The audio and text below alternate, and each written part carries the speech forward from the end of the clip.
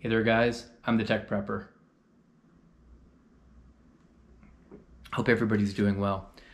Today we're going to talk about sending email through the Winlink global email system. And this is going to be a little bit different than all of the Winlink videos that are out on the internet, because I can only share with you my experience in using Winlink for the last few weeks. It's not intended for me to show you how to set it up on your system. There are lots of great videos and I just can't do it justice. So I'll link those down below of the resources I found personally useful in getting Winlink up and running. Before we do that, let's talk about the reason why I went with Winlink to kind of round out my emergency communications plan.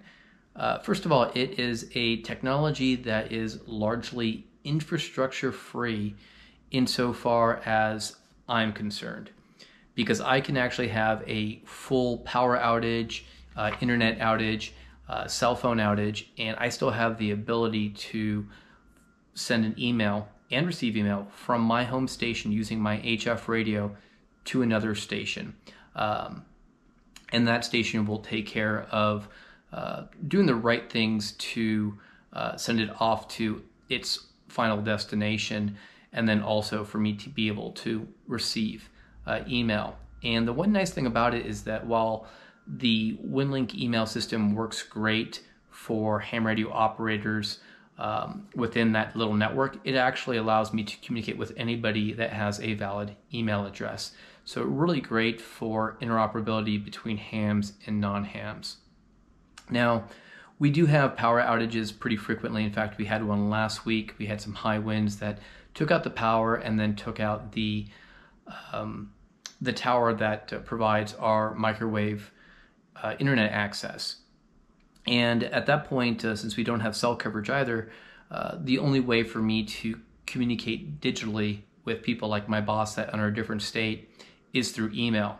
And typically what I would do is hop in the car, do a 30-minute drive into town, and tether on to either 4G or squat out of Starbucks to get internet access so I could send an email saying, hey, we're offline at the moment. So that's no longer the case, and that's what I want to talk about today. The other thing to keep in mind is that Winlink is, like any digital mode, requires patience setting up for the first time. And there are lots of different radio combinations. There are lots of different equipment that's required, like a sound card interface. There's software for both Windows and Linux and the Raspberry Pi, and all of that takes quite a bit of time to get going. I finally have everything working. The station that I'm using right now is my Yaesu FT-891. That's my 100-watt radio. But for Winlink, I actually don't typically run it more than 25 watts. In fact, I'm able to exchange email with only 5 watts on that rig. I do need an audio interface, and for that I'm using the SignaLink USB sound interface. And it works pretty well. It's what I use for FT8 and JS8 call, so I didn't have to purchase anything new. In terms of hardware, I'm using a Raspberry Pi, and I'll link you below down to Jason KM4ACK's channel. He was the one that I really referenced when setting up the Raspberry Pi side of things. And the two pieces of software that I'm using are Winlink and then the RDOP modem. Now there are other modes. There's a newer mode called VARA HF. It's more efficient. I'll be doing a video on that later, but right now I don't have the ability to run that since currently it's only Windows only. So there's a whole lot of setup there. So if you guys are interested in sending messages, just take your time. Now, outside of that, in order to give myself the best success when an emergency happens, I've decided I want to test myself daily, and if I can't do daily, weekly. And the one resource I want to suggest to anybody who wants to get into this is finding a Winlink net. And I'm using one called Winlink Wednesday, and the goal of that net is to check in. There's a whole series of protocols that you need to observe, who to send it to, what to include in your subject line, what to include in the body, and how to format it. In fact, I'm going to show you this morning's successful Winlink check-in for Winlink Wednesday. And it's just a really great way to hone in on this skill and practice at least once a week. In fact, I'm having pretty good luck checking almost every morning. And outside of the radio, the Raspberry Pi, the software, I'm also using that really simple NIVIS 40-meter dipole I built on the channel, and I'm able to get into RMS stations that are really geographically close. The ones I'm able to get into lately are mostly in Southern California and in parts of Utah with no trouble at all running 5 watts. Some general observations I've noticed. So when I first got into Winlink, I had a hard time, for whatever reason, having a successful message go through on 20 meters. And I have a really nice antenna. That one is deployed at the proper height. And I just have not had any luck. For some reason, when I switched to 40 meters, that's when everything changed for me. So I think selecting your bands is probably something to consider first, and see which ones work best for you. Second, by trying to check into the Winlink email system every morning, at least to send and receive my email, I found it very helpful to use FT8, and Jason KM4ACK talks about this because it gives you an idea when you look at PSK Reporter what your propagation looks like, which stations can hear you, and it really does help identify which RMS stations are in that same geographic area that you're currently propagating into. And after some time, I did not need to use that so much. I pretty much found like the 3 or 4 stations that I get into pretty regularly at the same time of day on the same band with no problem. The other thing I found with these daily or near daily exercises is that I also captured, in addition to the stations that I had good success, I captured the amount of power I was consuming, so that in an emergency I could actually see how much power I need to send and receive an email for a given session. And in my local testing with my radio, I actually need about 500 milliamps to do a full 10 minutes send-receive cycle. And on average, I'm sending about 1 email out and receiving anywhere from 0 to 3 emails. So I'll throw up the spreadsheet of kind of what I'm doing to historically track this success over time. One big lesson learned, and I had a few hams out there call me out, so thank you guys for pointing me in the right direction. Sending email over radio is very, very slow. It's very similar to the early pre-internet days of using dial-up. In fact, the RDOP connection I'm using is essentially a modem, and you need to be able to concisely craft your messages so they're as small as possible. I would say on the order of no more than a few sentences, if not less. And I've really learned to hone in on my communication ability to have very precise, concise language. One thing you don't want to do in typical email fashion is when you respond to somebody, you don't want to include that previous thread of conversation, because all of that is unnecessary data that needs to be sent across over the airwaves and ties up that station, and it also increases the amount of time for the transmission and wears down your batteries and all of that precious resources that you would otherwise just want to save in a real emergency. Let me see what else I have on my list.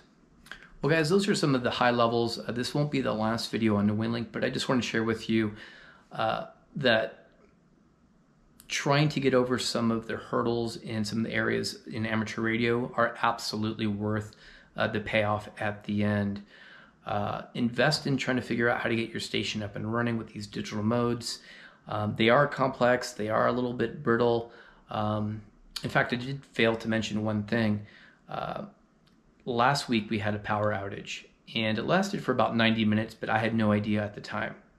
So I ran out my solar panels, ran the shack on battery power, used backup lights, and it took me a few attempts to send out an email message to test that. But after 2 or 3 attempts, I finally was able to have a successful connection, and the email was able to be sent off.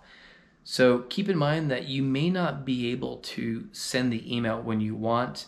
The worst case scenario is one time I think I went a full 6 hours, and I had tried about maybe twice every hour over that 6-hour period and was never able to send or receive or connect to a node in general. So it does take some practice, and like I said, it won't always be there when you need it. But if it happens to be available and the conditions are right and it's working for you, it's a great way to stay in contact during an emergency. All right, guys, so let's jump into the quick Winlink Wednesday check-in. I'll show you a little bit of how that protocol works, and then I'll catch you next time. I'm the Tech Prepper. Be strong, be safe, and be prepared. Alright, so I'm connected to Pat Winlink via a web browser using my laptop, but this could just as easily be my smartphone or tablet. The first thing I want to do is click on Action, then Connect, and I want to select the transport. In our case, we're using RDOT, but there are other modes available. Next, we want to find an RMS gateway in our area and filter by the appropriate band. Since I'm running a 40-meter dipole, I'm going to go ahead and select 40 meters. On the left there we have a list of all the stations filtered by that criteria, listed by closest station to my location. And I'm going to go ahead and select this one. It seems to be one that has worked well for me in the last few weeks. And then I'm going to go ahead and manually tune my antenna to this frequency, since I do not have rig control configured as of yet. It does work, and I have tried it on another radio. Alright, so the next step here is we should be connecting to a remote RMS gateway, and it looks like that is successful. And this process does take a little bit of time if it doesn't altogether fail, which does happen from time to time. And I have sped up this recording because it does take about 10 minutes for my typical sessions to go through. And as you can see here, we are connected to a node out in California, which is pretty much geographically in my local-ish area with my Nevis antenna deployment. And it should be attempting to receive the emails that I have yet to fetch. And I'm actually expecting an email from the Winlink Wednesday coordinators to make sure that everybody has the correct protocol for today's check-in. So we're going to give it another 30 seconds, and I'm hoping that we'll be able to see the reminder. And there we go, there is the reminder email, and it'll also go through and list any other emails that we have, as you can see there on screen. Now we're going to go ahead and skip to a really quick sped up version of the actual download in progress. Alright, so as you can see here, we are fetching one of 2 emails. And the first one is already completed, although it did take a few minutes. And this is the Winlink net reminder with the check-in instructions for this week. And they're a little bit different this week, so it's always good to take a look at the instructions from net control. Next, we're going to go ahead and compose a message for our check-in. And what I like to do is copy and paste directly out of the reminder email and open a second window and go to compose, and essentially just copy and paste the pieces for the subject line, who I need to send it to, and the body. So we're going to send it to the net control operator just by putting his call sign in the to field. Then we're going to cut and paste his subject into the subject line. And then the last piece we're going to do is copy the one-line body text. And I'm just going to go ahead and grab his example, and then we'll make some modifications for my specific check-in. And I know there are templates out there, but for right now this is working pretty well for me. So right now I'm just substituting my call sign, my name, my city, and then we'll go ahead and provide the county that I'm in, state, and the mode, and I'm using HF. And we'll go ahead and post that, and it'll place it in my outbox. When Winlink is ready, they'll see that there's a message ready to be sent, and we'll go ahead and transmit it through that same RMS gateway.